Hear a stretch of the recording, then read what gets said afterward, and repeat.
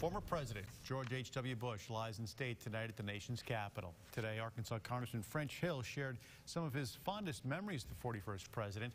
Hill first met George H.W. Bush in 1979 and then later served as part of President Bush's economic team in the early 1990s. His favorite memory came in the dark days after Bush lost his re-election campaign.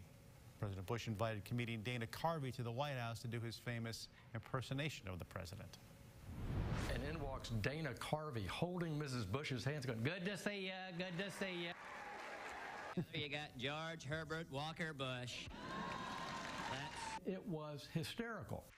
Nothing short. Hill called it classic Bush, able to poke fun at himself and always trying to lift the spirits of others.